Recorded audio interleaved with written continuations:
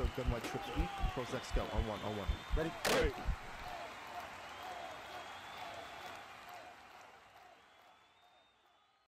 What's going on, guys? It's your boy Cleff. We're back again, as always, bringing y'all some gameplay. Gonna break this game down from my defensive perspective. You know what I'm saying? Give you a little insight and just a little bit of next level intel. You know what I'm saying? So this is me versus Kill. This is a tournament game, MCS. Everything is on the line. You know what I'm saying? So there is nothing that is being withheld.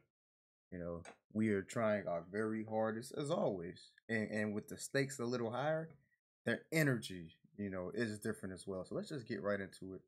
Kiv is in the Seattle playbook. He's in this gun bunch. I'm in Dollar. I'm in 4-6 playbook. So he has Dan Marino hot route master. Very, very smart of him.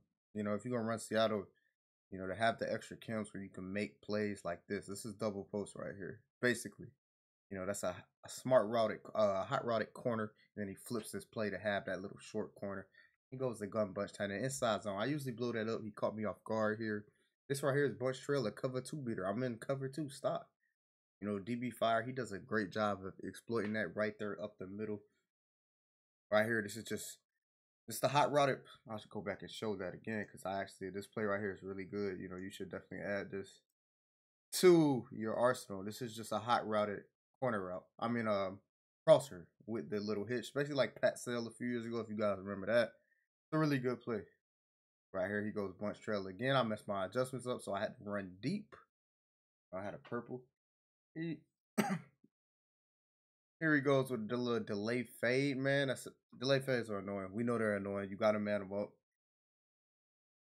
Come back, he runs that inside zone. I shoot the gap, but I miss. You can, and I'll go back and show you guys this. You can shoot this gap.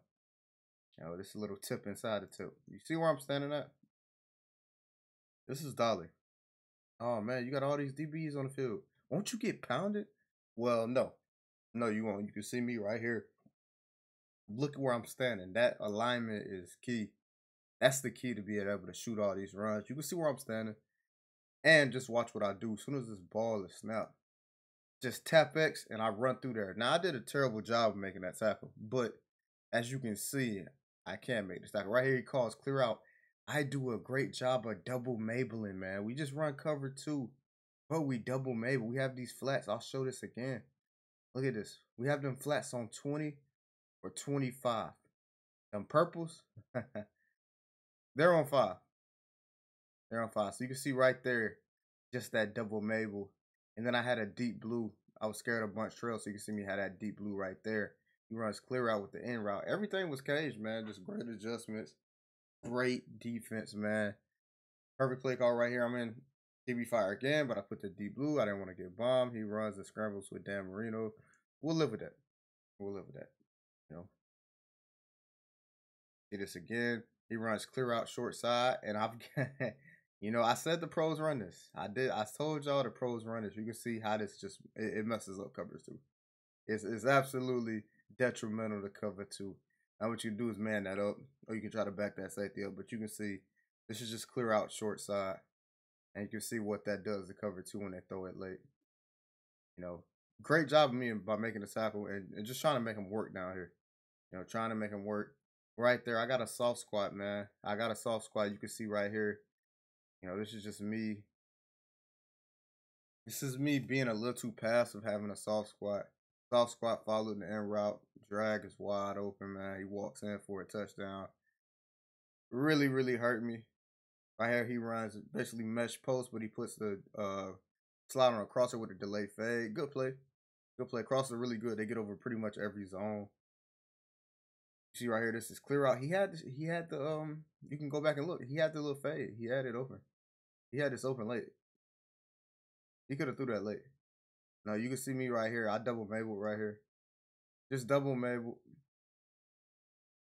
Sometimes when you playing against these bunch guys, you just want to give them the underneath, make them work because they really just want to bomb you, most of them. So right there, 3rd and 2, he runs base. We do a good job of containing it. And then he comes in 4th and inches and runs it again. Quick hike me. I couldn't get it off. I couldn't get standing in the right spot off. Comes out, runs verticals with the in route. A good play. There he's basically making double post. Remember, he's in Seattle, but he's making double post with Hot Route Master. Smart. Smart. Right here, he runs basic in, and you can see my alignment is why I'm not going to shoot that. See right here. You see my alignment? How I moved too quick before the snap. You know, I was in the gap. Right here, I ran commit.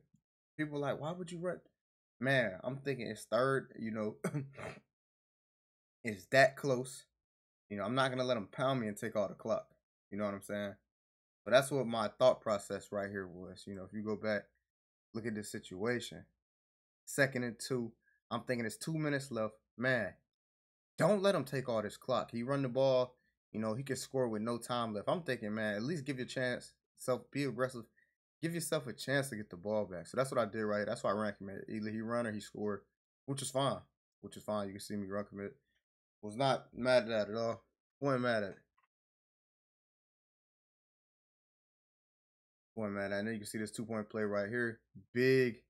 This is a huge play, man. This is a huge play right there. He gets 2 right there. The whole dynamic of the game changes. Right here, you can see we went to Y. Now, Cleff, why did you go to Y? Well, I went to Y right here because I'm thinking, okay, it's 3rd and 4, fourth quarter. If he gets a first down, the game's over. The game's over if he get a first down. And I didn't want him to run the ball. You know, something fluke could happen if he run the ball. Then I can't, you know, maybe I missed the tackle or something. I want to be in somewhere I know, okay, there's no way he going to run. So I came out in wide.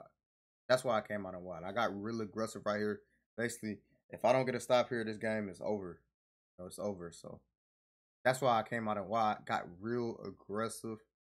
You know, like I said, the worst thing you could do right here is let somebody run for a first down. If they dot you, then okay, they got it. But you let them run for a first down, you deserve to lose in this situation. So I want to play it safe and be in somewhere I knew 1,000% there was no way. That's how we came out in this. You know, we double Mabel right there. He threw it late. I think he was scared of my click on, and we broke it up. Broke it up. Big stop. And yeah, that's it, y'all. That's it. I went on to, we shall see, to win the game. Went on to win that game. Yeah, that's just my perspective on defense, man. I hope that next level intel really helped y'all out, you know, inside the mind of what I was doing, you know, what he was doing as well. You know, why am I adjusting like that? Things of that nature. Yeah, hope that helps you out. You guys know I stream. You guys know I make YouTube videos. I do all the content. You know where to find me at if you need me. Appreciate you guys as always. And like always, I hope this helps you out. And shout out to my guys, man. Everybody supporting. And shout out to the GOATs, Ant Cap and Rockets. Thank you guys.